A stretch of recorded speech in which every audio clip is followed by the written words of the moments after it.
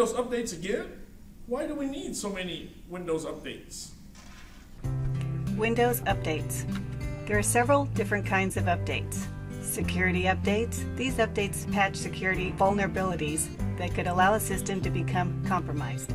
Security updates are classified as critical, important, moderate, low, or non-rated. Critical security updates are perhaps the most important updates to apply to your system. Ignoring these could leave your computer or server extremely vulnerable to hackers and malicious code. Critical updates. Critical updates fix any major issue that is found in Microsoft products that could cause software errors or unexpected behavior. Together with security updates, they form the high priority category of updates from Microsoft and should be sent to download and install automatically. Software updates. Non-critical issues, such as extended features and minor bugs, are addressed using software updates.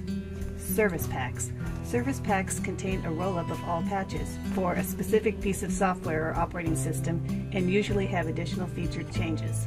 For example, Windows XP Service Pack 3 is the latest service pack for XP and addresses all updates prior to its release as well as a small number of features. Optional updates. Language packs available in Windows 7 Enterprise and Ultimate editions are absolutely optional. If you want to use a language, install it. If not, save download time and storage and deselect them. If you want to hide them permanently, do a right-click on it and select Hide. You'll be able to recover them later if you want.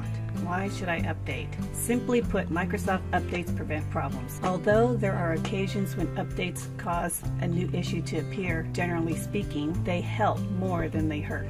Not only do Microsoft updates fix known bugs in software and operating systems, but they plug critical security holes that could drastically affect your security. Microsoft vulnerabilities are actively exploited in countless viruses, which could have been easily prevented by maintaining updates. The longer you go without updates, the more vulnerable you are and the larger your surface area is for infection. So please run the update.